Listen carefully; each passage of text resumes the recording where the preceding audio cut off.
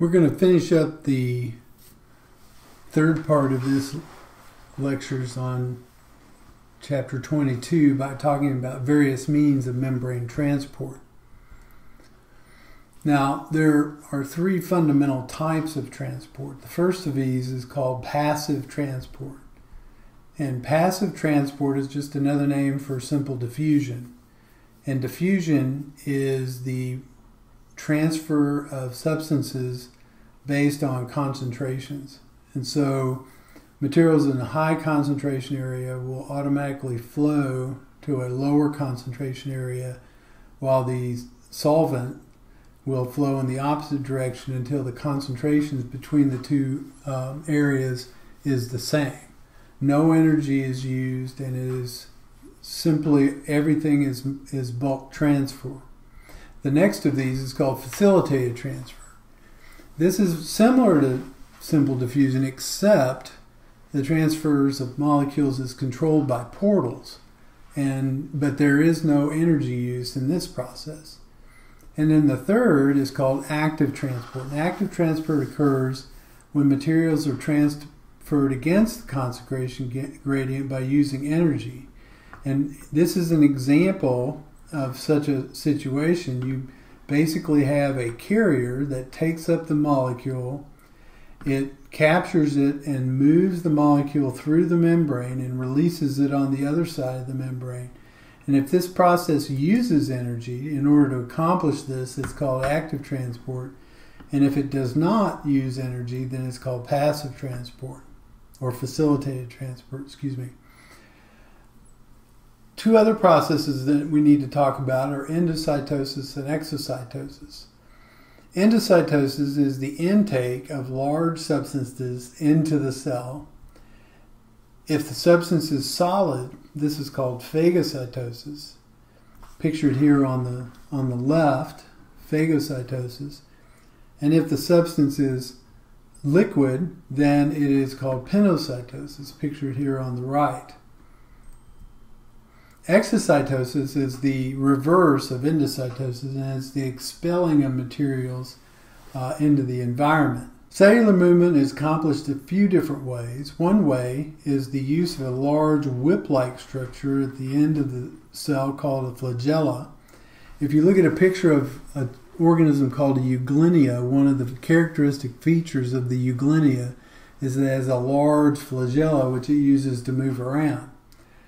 The other is called cilia, which is pictured on this paramecium here. You have these little hair-like structures, and here it shows them in magnification, and they are somewhat like oars, and they basically stroke through and move the organism through the environment. Now, we're going to finish up by talking about the cell cycle and the division of cells known as mitosis. So the cell cycle starts with a process known as interphase. Interphase is the time between two replications, and it is the time when the DNA is replicated and stored in the chromatin, and the chromosomes are also replicated. And so, as I said, the interphase is defined as that time between two cellular divisions. The chromosomes within the cell are the structures that contain the two DNA molecules of the cell. And mitosis occurs when the nucleus divides into two separate nuclei, both of which have a full complement of DNA. And when the cell actually divides, mitosis is when the nucleus divides. When the cell actually divides, it's called cytokinesis. Now, during mitosis, you start with unreplicated chromosomes here on the left with its tightly coiled DNA, and then the DNA itself replicates and forms two paired chromosomes which are connected at a site known as the centromere. And you notice you have one chromosome here, unreplicated, and a green one and a reddish one here. And after the replication of the DNA, you have two paired DNA strands which are identical to each other, and they're connected at the centromere. And so in the initial phase of this process of mitosis is called prophase. In the prophase, the spindle apparatus forms, and I'll show you on the next slide exactly how this occurs. Metaphase is the next part that occurs, and again, on subsequent slides, I'm going to show you exactly what happens. And the last of these is called anaphase. So let's look at each of these individually. So in prophase,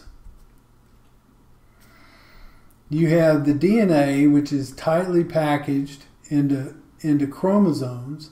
And the early part of DNA, these chromosomes begin to get shorter and denser. And so you can see them more easily under the microscope. At the same time, the nucleolus, which was right here, is dismantled and taken away. The centromere, which is this centrosome, moved to opposite sides. They come from the centromere. Excuse me, let me say that again. The centromeres move to opposite sides of the cell here, and then there'll be one over on this side. So you can see here's the two of them together, and then one stays here and the other one moves over here to the other side. And eventually they'll be opposite each other. One will be on this side of the cell and the other will be on this side of the cell. And the spindle apparatus forms from these centromeres and centrosomes and will attach themselves to the chromosomes. And then lastly, the nuclear envelope basically falls apart. Then in metaphase, the spindle apparatus is now on each end of the cell. There's one here, and you'll notice these two perpendicular, the way the centromeres look, on each end of the cell nucleus. We're talking about the cell nucleus here. And the chromosomes have now lined up in the center of, or the equator of the cell. And then the spindles reach out and grab each of these chromosomes right at the centromere. The last is called before the cell separates, the last is called the anaphase. And you'll notice that each of the single chromosomes now separates from its partner, and they are dragged into opposite ends of the cell.